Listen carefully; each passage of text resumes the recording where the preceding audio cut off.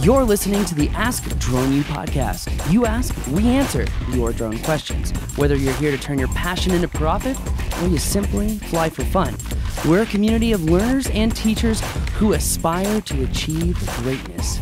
We are Drone U. Hey everyone, and welcome to another fantastic episode of Ask Drone U. My name is Paul.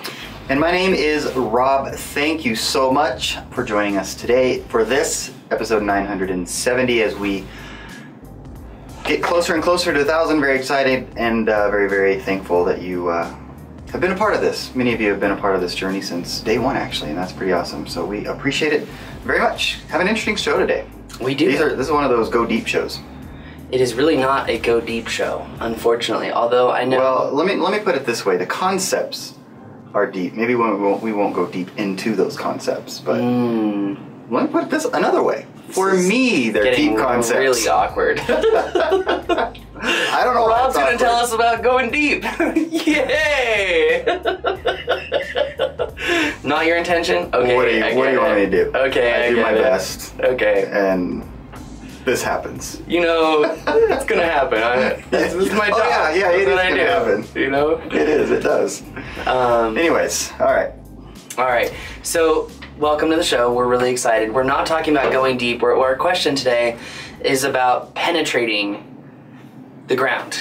Okay, just to clarify what we're talking about here. Because obviously with photogrammetry, there's only so much you can cover. With LiDAR, you can penetrate vegetation, but can you penetrate snow? Can you penetrate ice? What if you have to map those areas? Is it possible? Well, that's what our question is focused on today. So our question is brought to you by our upcoming Seattle mapping course, which is actually almost sold out. For everyone who has been hearing about the NTSB class, to answer a lot of everyone's questions, yes, it's like an advanced mapping class. We do start from zero, but we do go very deep as well. We've actually postponed that class to September 23rd through 27th in Ashburn, Virginia. The reason why is that the government shutdown really had an effect on a lot of police agencies and particular people being able to plan and budget to go to an event like this. And because it is accident reconstruction focused, we want to make sure that the people who had already planned to go to that training are able to go. So that's why we moved it and bumped it to September 23rd through 27th. So anyway, check out all that and more. Just go to droneu.education and you'll see it all come up. Hello, Paul and Rob. This is Scott Conley from Denver, and I've got a question about LiDAR. Can LiDAR see through snow? We have a lot of avalanches going on right now, and just curious if a lot of these law enforcement agencies would be able to use LiDAR in order to find people buried in potential avalanches. Please let me know. Thank you for everything you do, and I look forward to hearing you guys a lot more. Thanks. Appreciate that, Scott. Thanks for taking the time to get your question in. Yeah, you hear too many stories of particularly probably skiers and just sort of backcountry folks that go off the beaten path. They get off the trails and get into places that they're not supposed to be, which is a recipe for disaster. My buddies always did that in college, and I was just like, this can literally snowball, no pun intended, so fast. Totally. I never went the backcountry. I've got friends who that's all they do. And especially in Wyoming, my buddy Brandon up in Jackson Hole, gosh, his images are unreal. But he goes places I would absolutely never risk. Absolutely not. But if you are going to do that, at least make sure you have all the appropriate gear, right? Your beacons and all the safety equipment that one would have. Only way I'm doing backcountry skiing, Rob, I'm just going to clarify this, and you can add this to my birthday present wish list, is a backpack like in 007 from like 2002, where you literally, the backpack would inflate to a circle around him and surround him with what looked like an inflatable air mattress, like around him in a ball, so that when the avalanche happened, it didn't matter because he had literally created his own little igloo as the avalanche came. So it's a backpack that when you pull the ripcord, inflates a huge ball around you. I love it. All right, so that's what I want for my birthday. So for a cool $1 million, or whatever. I wonder if that Bond backpack exists. costs. Yeah. So, okay, let's answer his question. Can LiDAR see through snow? The answer is no.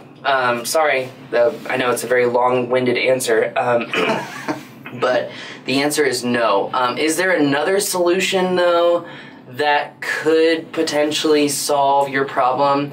Well, there's ground-penetrating radar, but there's also synthetic aperture radar.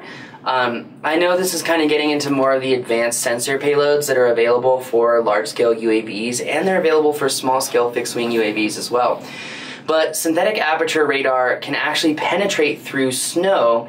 The amount in which it can penetrate is completely dependent on environmental circumstances, including the crystalline size of the snow. So depending on how big the individual snow flakes are, or the crystals, will literally determine the penetration depth of the synthetic aperture radar. Now, if it's ice, if it's just pure ice, the penetration depth increases significantly. But when I actually went to research this, I found out some really interesting information.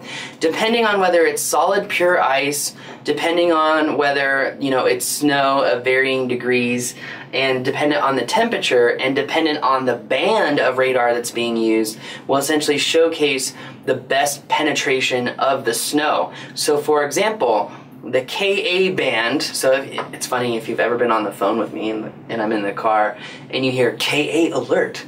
I have heard that. That means there's popo in the area. But KA, and we love the popo. Yeah, but KA band is also the most useful, the most practical form of synthetic aperture radar. So that is a particular band on the frequency. It's right about 30 gigahertz, and that will have the deepest penetration of the snow. Although your chances of finding someone with a drone that has synthetic aperture radar on this particular band, well, those chances are very low.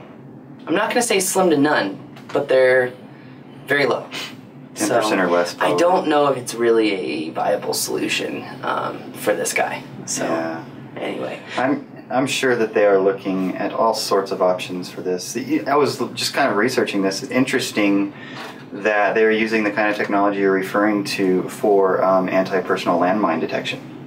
Isn't that interesting? Mm-hmm. So, probably not going to work to get somebody out of an avalanche. I'm trying to find also how deep the average person who gets caught, if there is such a thing as an average person who gets caught in an avalanche, how deep they are, and what that would look like, because it doesn't seem like this can go very deep, even if it does work. True, very true. On that bombshell, that is going to do it for our show today. Thank you again very much for watching. We will see you next time.